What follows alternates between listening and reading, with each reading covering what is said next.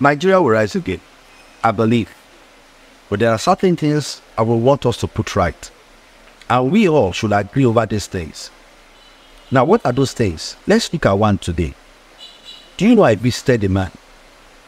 He was sharing it like a testimony, showing me how powerful somebody had become in our nation. And what was he saying? He said, do you know that so-and-so became so strong to the point that he called his tailor and said to him, I will make you the next local government chairman. Where? He said, in this area.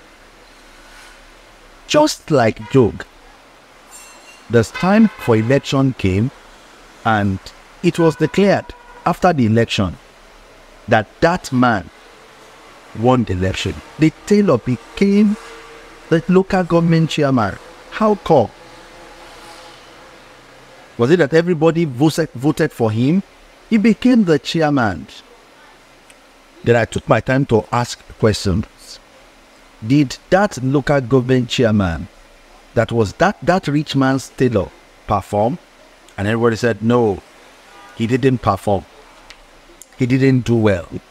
In fact, we only knew that he became chairman on the day he was announced, and nobody had anything until his tenure was over.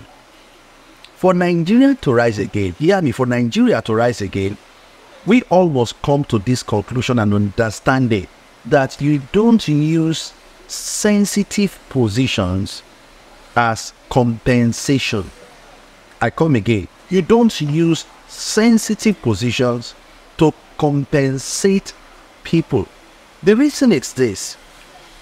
Sensitive positions require that people that are, one, prepared for it, two, people that have the intelligence for it, be allowed to go into it. Now, it is only in our country we'll see that somebody will sit in his room and somebody somewhere will tell him, you are the next governor. And just like joke, you will hear over the television, oh, he won the election. Now, he will win the election without a manifesto. He will win the election without the people knowing him one-on-one.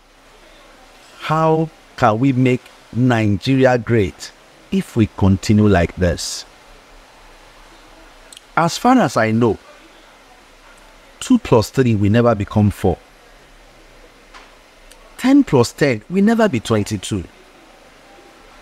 Now, these are mathematical truths that requires a formula to achieve.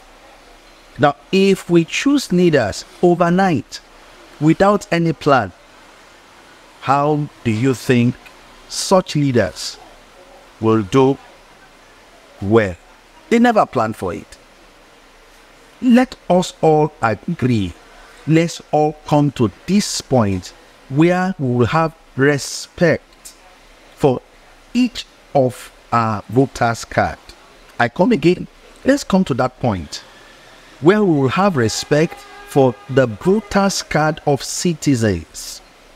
Let's come to the point where citizens that holds their voters' card will be able to sit down with those trying to contest for positions, to listen to the ideas they will be bringing on board.